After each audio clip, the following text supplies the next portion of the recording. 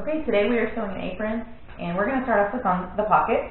And the first step is to figure out which one is your right side. And once you've determined that, you're going to fold it over to the wrong side a 1/4 of an inch and iron it. And then you're going to fold it down 3/4 of an inch, and you're going to press it again. And then once it's all nice and pressed, we're going to stitch it all along that edge to keep it down. And then I'll be right back. Okay, now that you have stitched the top of your pocket down to hem it, you're going to take the sides, all the edges, and you're going to turn them under a 1/4 of an inch and iron, and then you're going to turn them under another 1/4 of an inch and iron, and you're going to do that all the way around your pocket. And also you're going to make a mark on the center of your pockets right here. Make it to where you can see it. And you're going to make a mark on the center of your skirt at the top and at the bottom. And you're going to take your pocket and you're going to put it in the center.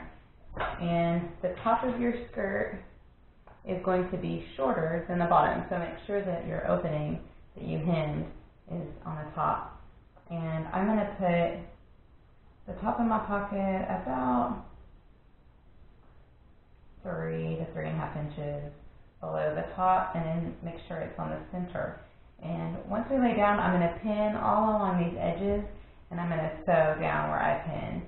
I'm going to sew the pocket down right here, and then I'll be right back. Okay, we just finished sewing our pocket on, and notice when I sewed my pocket on, I started right here, came up, went over, and I went down, and I went all the way around and did the same in the back, stopping on the other side. And then once I finished, I went through and I pinned all down the center of my pocket. And now I'm going to sew down the center to create 2 separate pockets. You don't have to do that if you just would like one big pocket, but it's kind of nice to have 2 pockets. Okay, we've just finished sewing our pocket down to create 2 pockets. And the next step that we're going to do is we're just going to hem the sides, only the 2 sides. So how we're going to do it is we're going to turn this under a 1/4 of an inch once, and then we're going to turn it over and under again a second time to conceal that. And then we press it, and now that it's nice and pressed, we're going to sew it all along that edge. I'm going to do that on both sides, and then I'll be back with the next step. Okay, I just got through hemming the sides, both sides, and I give it a good press. The fabric press is really nice. And now I'm going to take my 2 waist ties. They should be 2.5 inches high by 20 inches long. And I'm going to find the right side, and I'm going to put the right side down, right side to right side on the top. And you'll have a little bit of overhang, and that's fine. And I'm also going to do the same thing. I'm going to find the right side of the second one, and I'm going to put it on the wrong side so that you have a sandwich like this. And then I'm going to sew all along the top of this with a 1/4 inch seam.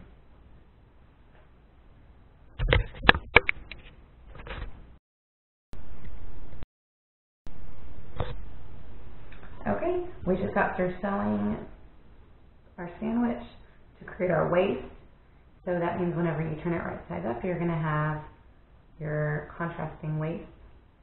And before we do anything else with this piece, we're just going to set it aside, and we're going to grab our 2 bodice pieces.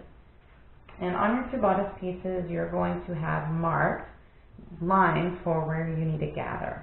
So we're going to gather before we do anything else. So what you're going to do to gather is you're going to increase your stitch length to the highest your machine can go. And you're just going to sew a really quick stitch right here. And then you're going to leave long tails. And you're going to do the same thing right here and leave long tails. And we're also going to do it on our lining piece. So we're going to have sewn 4 different areas with basting stitches. Okay. I have sewn my gathering from here to here, and then I also marked the centers. So I marked the center of each bodice piece, and then I marked the center on my apron right here so that I can make sure that my center of the bodice is centered to the center of the pocket whenever I attach it. So now I'm going to gather. So you're going to notice that between each, but it's 4.5 inches right now, but I'm going to pull the bobbin string, and as I pull it, it's going to create some gathers, and I want to gather it to where the 4.5 becomes 2. And once I have each gathered, then I can attach it onto the bodice, onto the skirt. Okay, so see, I have one gathered, I'm going to do the other, and then after I've done this with all 4 places, the 2 on the main and then the 2 on the lining, then I'll be right back, and I'll show you how we're going to attach it to our waist. Okay, I have finished gathering under the bodice, and now what I'm going to do, I'm going to have marked on the white the centers, and I'm going to put them right sides together. So on one waist tie, I'm going to have right sides together with one bodice, and and the other bodice is going to be on the wrong side with the right sides together. And what I did was I marked the center mark, and then I marked 6 inches out onto each side of it. And I did that on both waist pieces. And what I'm going to do is I'm going to line up the edge of the bodice with that mark that is 6 inches out. And so do you see how I'm going to need to make sure my gathering is tight enough that it fits into this space? And I'm going to do that on each side. So you see how that's a washable marker, but the edge of that bodice lines up, and that's where I'm going to start sewing. And I'm going to sew the lining of the bodice to the back waist with the right sides together, and I'm also going to sew the front bodice to the front waist with the right sides together. And so remember, you're 6 inches out into the middle, and it's gathered all between that. And then you're another 6 inches out to the middle, and then this needs to line up right there. And when you sew that, you want to start and stop a 1/4 inch away from that. So you're going to have a 1/4 inch not sewn at all. Even you can go up to 3/8 of an inch, but you need to leave some of this. So you see where this clip is, that is where I'm going to start sewing, and I'm going to leave this free. Okay, we have sewn the front, or that's the long side, that's the lining onto that, and then we have sewn the front.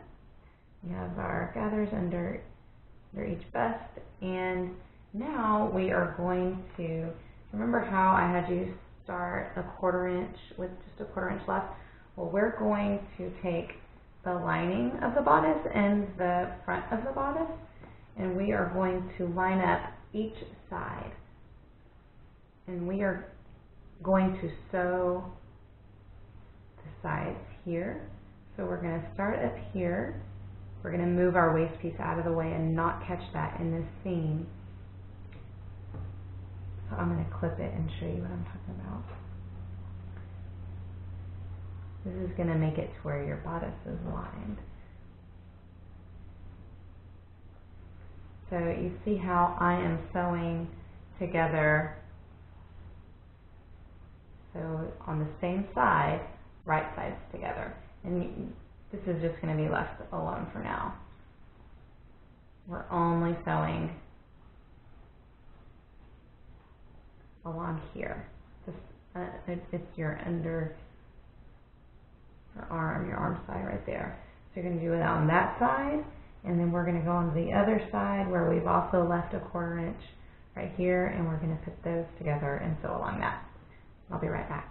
Okay, I just finished sewing up the side of the bodice, and this is what it looks like on this side. I went all the way to the top and I back stitched, and I did that on both sides. And now I'm going to take my waist ties. And on your waist ties, you're going to find your right side, and this edge that's, remember how we had some that was hanging off from the end? Well, we're going to take that and we're going to put the right side of that against the right side of this. And it's going to hang off. There's going to, just make sure it's centered, and we're going to sew with a 1/4 inch, or actually sew to where you're getting closer to that. So if you have a little bit more than a 1/4 inch overhang, you might need to take a wider seam allowance to get that, but just make sure that you're not catching any of your skirt in. So we're going to sew the top of that, and we're going to do it on this side, and we're going to do the same on this side. And I just finished sewing my waist ties on. So you have the front of your waist and the back of your waist, and we sewed them right sides together. And now when you flip it, see, it kind of looks like this. And we did the same thing over here. And now we're going to need to deal with this edge. So what we're going to do to close this up is we're going to take this big long waist tie and we're going to put it right sides together. And you're going to start on the end of it, and we're going to sew with a 1/4 inch. We're going to start at the top and then go down, and we're going to sew from here all the way. And then once we start getting closer to the waist of the apron, we're going to need to stop. So you're going to go as far as you can, hopefully to here. And then once you get there, we're going to stop, and then we're going to need to turn this with a tube turner and get it right side out. We're going to do that on both sides. Okay, we just got through sewing one of the waist ties, and I turned it right side out, and so this is how much I have left after I turned it right side out. And then this is the other side before I turned it right side out. So I sewed down one end into the next, and whenever I'm done, I'm going to clip this corner right here so that it lays nice and flat. Just make sure you're not clipping through your stitches. And then I sewed as far as I could until I need to turn it out. And you can use any kind of turner to do yours. I use a chopstick, and I will put the chopstick at the end.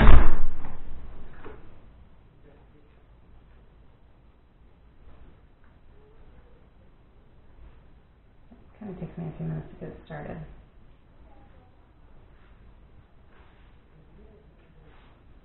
And then once I have it started, I'm just pushing that chopstick through because I want to turn this big long tube right side out. And then my chopstick is looking for the way out.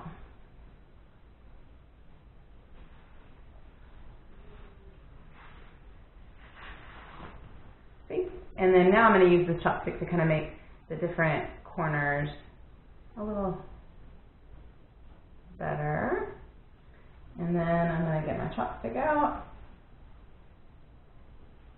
Okay, and now your next step, now that you have both of your waist ties right side out, this is what you're going to have. And you're going to have these two holes right here. So what I'm going to do is I'm going to take to the ironing board, and I'm going to press this entire strap to where it's really flat. And then whenever I get to this part to press, I'm going to press the seam allowance under. I'm going to press the back and the front so that this is going to lay like this. And once I've pressed it really well and I have it looking like this, I am going to top stitch this entire tie, all the way along the tie, all the way to the bottom. It's going to be one long top stitch. You're going to make sure whenever you're top stitching, that this seam stays straight. See, and I'm going to remove that marker where I marked the center. And then this is how you're going to close this waist tie, is when you go back to top stitch, because the seam allowance is going to be pressed under, and you're just going to top stitch it to where the seam allowance all stays under. And once I have finished pressing and sewing that, I will be right back with the next step. Okay, I'm back. I just got through top stitching all of my waist and my waist ties down, and now that part is finished. And I also removed some of my markings that were water soluble with some spray. And now we're going to work on our bodice. And what's left on our bodice is that we need to finish this neckline. And since this is fully lined, it's easy to just sew that together. If it wasn't lined and for some reason we just wanted to do one piece, we would have needed to use bias binding on the edges here and bias binding on here. But to make it easier, I lined it. And so since it's lined, we're going to be sewing right sides together of our bodice. So to do that, we're going to kind of bunch it to where our skirt is inside of it so that we can put the right sides of our bodice together. So we're going to sew You see how I flipped it out like that? So all I'm doing is trying to line up this bodice, this neckline, to where the right sides are together. So I'm going to sew here, and I'm going to keep on sewing. And I might even have to do it, since I can't fit all that bodice in there, I think I'm just going to do one side of the neck, and then shove it through, and then do the other side of the neckline. And then once I've sewed it to where the right sides are together, then I can turn it right side out. And I'll be right back. Okay, I just got through sewing my neckline, and it looks like this. I did not sew the last 3.5 inches of it, because I kind of need that gap to turn this to the right side. So if I would have sewn all the way to the shoulder, I would have had the smallest hole to pull all this through. And that's what I'm going to do, is just leave a bigger gap, and I can always, when I top stitch my neckline, just I can fold that seam allowance under, so you won't really notice, but it just made this, turning this to the right side, a lot easier, because this hole is kind of small to do that. So I'm just turning this right side out after doing the neckline. Now that I have it all the right side out, I'm going to press it really well, and I'm going to top stitch it. And when I press it, you see how, since I sewed all the way to the top of that, it's going to be easy to press and top stitch there. But when I get to that shoulder where I had turned it through, I'm just going to turn the seam allowance under as if I had sewn it together. And you're still going to have raw edges at the top, and you're just going to leave that alone until the next step. So, okay, now I'm going to press and top stitch this, and I'll be back. I just finished top stitching, and I started here, and I went ahead and did top stitched all the sides, across, down the neckline, over, and all the way to here. And then I gave it a good press, and I used the water to get out some of my markings. And this is the point where the base of your apron is done. All we need to do is add the neck straps and finish the bottom. We can finish it just with a hem or with a ruffle. But we're going to try it on at this point. And the reason we're going to try it on is this bust has a lot of room in it. So if you are a busty, well-endowed person, this is going to fit you wonderfully. But if you're not, then you're going to have some gaping there. So what you're going to do is you're going to try it on. And when I tried mine on, I noticed that my gaping was right here. So you're going to create a fun little plate and bring this in. And there's also different ways you can do it to bring it in. But it's how I'm going to do it is to pull that backwards. And I'm going to pin it to where I'm bringing this in. And then this is going to go over. And I'm just going to attach it right here to bring this in. And this is going to be based on your own fitting when you've tried it on, how much you need to bring this in here. But it's going to create your cuts for your bust, and it's going to make it to where this is not gaping. And this isn't going to be necessary for people who are more well-endowed here, or you might just want to do it if you have more narrow shoulders. And but either way, you're going to be stitching this right here. And I'll show you once I've finished. Okay, I've just finished sewing my strap. Here is one that I've already finished and turned right side out, and here's what it looked like when I was sewing it. So I sandwiched this part, and then I sewed, a few inches, and then I stopped because I got to that. You don't want to catch any of this bodice in this seam. And then I went over here, and I started on this short end, and I came this way, and then I stopped as soon as I got to this bodice again. And you see how you have this empty part right here, and this is the part that you're going to turn it through. Make sure that you back stitch at the beginning and end of each of those. And see, look, you have a strap. And then once I have these turned right side out, like this, I'm going to press and I'm going to top stitch. And whenever I get to that hole where I turned it right side out through, I'm just going to press that seam allowance under, and I'll close the hole whenever I top stitch over that part. I'm going to get my handy seam turner, tube turner, my chopstick that I like to use. I'm going to turn this right side out and top stitch and press these, and then we'll be ready to work on the ruffle and finish the bottom. Okay, I just finished sewing my straps. I'm going to give them a nice good press. You see how nice and clean that looks where it meets on both sides is really pretty. And the only thing, oh, and then we need to cut our strings and all that. And the only thing we need to finish is our bottom. And I'm going to finish mine with a ruffle. If you don't like the look of the ruffle, you can always just sew a straight on there, or you could have even cut your skirt longer and just hem it. But in order to do the ruffle, is what I'm going to do is I'm going to mark the center just so that I can keep my gathers even. So I marked the center of this one, and I'm going to mark the center of this one. And I'm going to sew a long basting stitch. I'm going to put my stitch length at the highest it'll go, and I'm just going to do it all along the top of this. And I'm going to gather the top of this ruffle to meet this. But before I gather it, I'm going to go ahead and hem the sides by turning them under 1/4 of an inch and pressing and top stitching that. And I'm going to hem the bottom so that it's nice and hemmed once I attach it. Okay, so we have some hemming to do all along the edges, and then we have some gathering to do once we're done hemming. We'll be back. Okay, we are on our last step. I have finished hemming the ruffle.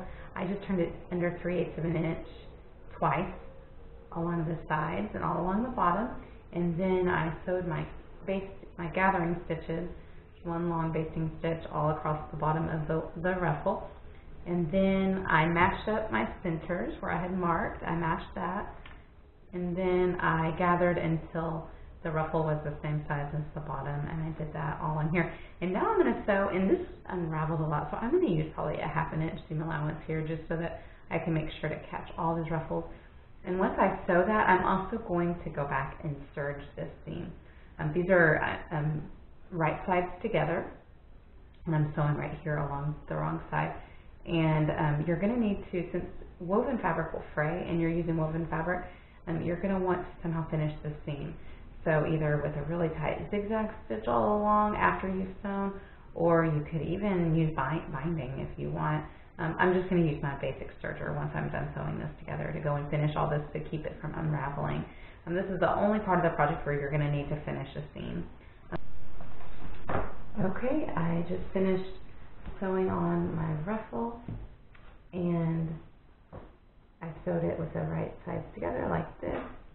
And then once I finished sewing it, I went over and overlapped the sides with my serger just so that this seam was finished.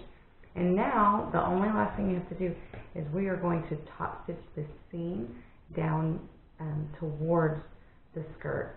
And the only reason that we're doing this is because otherwise this ruffle is going to kind of flip up. And by top stitching that, it's going to help it lay down nice and flat. And so you're going to want to pick coordinating fabric to the, coordinating thread to your fabric. And then you are all finished with your apron. Give it a good press, and you're done. Thank you for watching.